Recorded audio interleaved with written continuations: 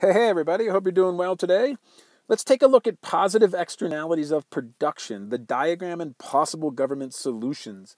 This is another form of market failure. So, positive externalities of production, before we get into the graph, occur when the production of a good or service creates external benefits, right? These are positive external results of production. So, positive externalities of production occur when the production of a good or service creates external benefits that are good to the third party. So, these are things that are, when there's a production of this, it helps other people. And let us suppose, and here's a nice example. Well, I'll get into the example in a second. But before that, let's take a look at this graph. Look at this is the original, more or less, rule of 11 graph, right? This is where all externality graphs start. You have price, right? You got the currency, you got P1. You should have a 0 down here, right? Per year over here. Okay?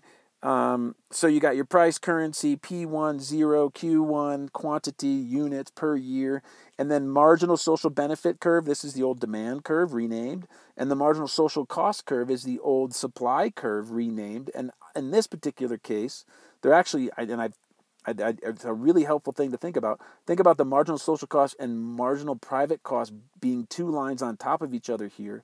Likewise, the marginal social benefit and the marginal private benefit, there's actually two lines here. And as we get into when the consumption, there's a negative externality of consumption, you're going to have to move one of these curves. But for positive externalities of production, there are two lines here, okay? So positive externality of production. So the production of something is going to create positive externalities for society that are, the cost is going to be lower to society than the private firm. And so what does that mean? Well, the marginal social cost, that is what happens outside of the private production of a good, is going to be lower. And that means that this marginal social cost curve should actually come down, right? And the marginal private cost, which is the original supply curve, is going to stay put. All right, so let's take a look at what that might look like, and we'll walk through an example. All right, here we are, right? So the positive externality of production, here is the marginal private cost curve, which is the original supply curve. There's going to be the production of something that is going to help, it's going to benefit society, which means there's going to be the marginal social cost is going to be lower than the marginal private cost. Check it out, if this extended all the way down here. Right? This is where I love to tell students to check out the cost. Marginal private costs are here, but because of the production of this, it actually helps society. The cost is lower. Okay? So this gap right here is our positive externality. And then here we have something called the potential welfare gain. And that's a little bit different than the welfare law, obviously different than the welfare loss, which was created with the negative externality of production. The area of this triangle is the possible gain to society as the result of the promotion of this, the continuation of the production of a particular good or service. Okay, so let's get an example, and it'll really help you understand it. Okay, so here you go. Imagine there is a large printing firm that provides high-quality training for its employees. This is a cost to the firm. When employees leave the printing firm and go to other firms, however, there's a benefit to the other firms who do not have to spend money on training their new workers. That's kind of cool, right? This is a positive externality of production to the new firms. Society has gained, right, to the new firm because these people are more highly trained. The new firm's going to benefit from the education of those workers. So society has gained from the training given by the printing firm, even though the firm itself has not, because those employees left. Thus, the marginal private cost of the firm is greater than the marginal social cost, and that creates this potential welfare gain. So what does it mean? It's like, hey, the government's like, gosh, we should continue to educate our people because there's all of these external benefits of a more highly educated society. Okay, so as we can see, right, the firm is going to continue to produce at P1, Q1. The cost of the educating of their their employees is embedded in here. But what the government would want is to continue to entice firms, companies, or maybe do it themselves, to educate its employees. And that way we would get out to this place out here, P2Q2, or point A. Point A is the point of allocative efficiency, or the highest, a better way of saying that is that this is the point of social efficiency. This is the goal of the government. They want to try to get and entice the private firms, or to do it themselves, to produce at this socially allocative point. Okay? I stumbled on my words there, but it'll make sense in a second. Okay, so what does the government do to help do this? What are the government solutions? Let's take a look.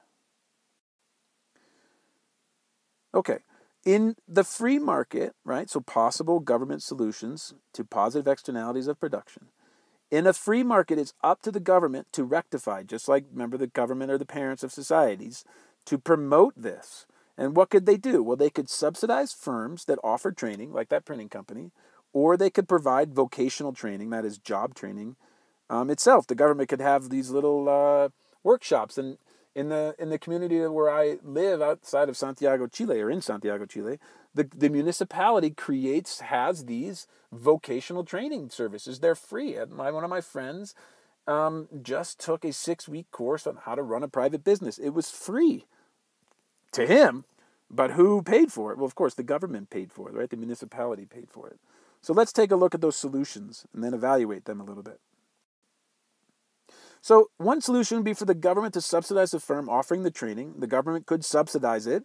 And if this were to happen, the marginal private cost curve would be shifted downward, right? Just like the old subsidy graph, by the subsidy. And if a full subsidy were given, the MPC, the marginal private cost curve, could be the same as the marginal social cost. And the socially efficient point A, that's what I was trying to say before when I was fumbling on my words, would be reached. So if they could push that MPC down enough to get to the marginal social cost curve, they could be work at the socially efficient point, okay? That's possible, right? Or even closer. Any way it would be closer to point A would be helpful.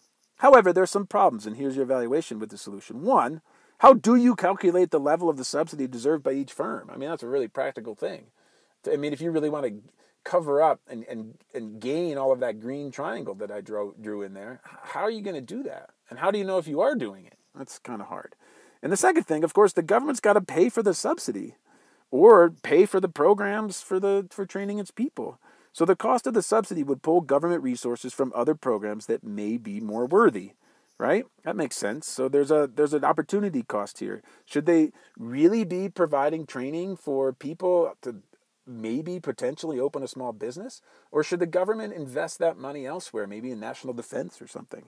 Okay, so there's always a trade-off with subsidies. The second solution to this problem could be that the government provide vocational training itself, which is to say the government sets up training centers for workers in certain industries. Not a bad idea, right? That would increase, or that would move the marginal private cost curve down and take advantage of all of that potential welfare gain. But there's some problems with this solution too. So here's the evaluation portion. Although this is a possibility, the cost could be high. The trainers may lack experience found in the firms, and it may dissuade firms from offering training on their own, right? So if the government's going to provide these things, then firms would be like, "Oh, forget it. I'm not gonna pay for it," right? And then maybe they wouldn't be as good. The workshops wouldn't be as good. The other thing is that regardless of the cost or who pays for it, economies benefit enormously through training and retraining of labor, right? So vocational training might not be the best way to do it. It could be investing in other sorts of education. The improvement in the quality of the labor, a factor of production, can shift out the economy's production possibilities curve. So these aren't really problems, right? Maybe it's sort of misnamed here now that I relook at my slide. These are things that vocational training could help. Pushing out the production possibilities curve, that means that you're increasing the potential of a society. A more highly educated society has more potential. And if you look at around the world, the more developed countries in the world also have the highest levels of education. They just kind of go hand in hand, because the more educated you are, the more versatile you are, the more able you are to do different types of work. And that obviously helps the society as a whole. Okay, so I hope you found this video to be helpful. Positive externalities of production are a pretty interesting thing to look at, and mastery of that graph is important. And as I just keep going back and back and reminding you, once you have the discourse in your mind, once you have these ideas in your mind, memorize that graph, because all of the stories that you need to tell for analysis and evaluation are represented in every graph that you do in economics. So go after the discourse, get the ideas, and then focus on the graph, because if you know the stories on the graph and you have the language to do it, you're going to rock out the IB exam. All right, I hope this was helpful to you, and we'll talk to you in a bit.